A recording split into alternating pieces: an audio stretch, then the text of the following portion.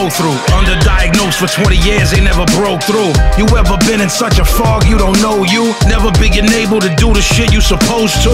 I wouldn't wish it on anyone that I'm close to. Wouldn't wish it on anybody that I'm opposed to. There's not an accurate diagnosis to show you.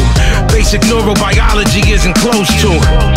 I'm watching life as a spectator. I can't help myself even though I possess data. It's not a part of my spirit to wanna test nature. You think you know what I'm feeling, cousin, then let's wager. I have trouble retaining new information. Familiar scenes start to look foreign to realization.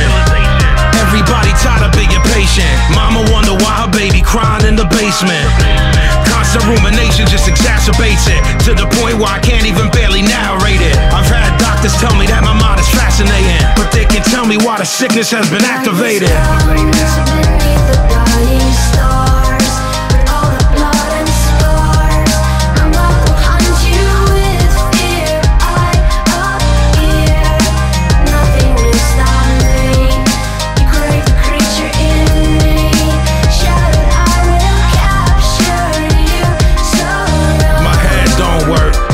Don't work, but I don't wanna be dead. Dead don't work. Sleep the cousin of death. The bed don't work. Maybe I'd rather be dead. Dead don't hurt. Realization of an inherent emptiness. Maybe that's another sin for the pessimist. Possibly I am a jinn, we're the exorcist. I've fallen cause I've been on the precipice. Maybe it's my mama's possible regret. Maybe it's a neurological neglect. Maybe it's the reason why I water wet. The angular gyrus and where the frontal lobe connect. But maybe I'm being too complicated for you. Maybe I should just be calm and explain it to you. The psychiatrists thinking they can fool you.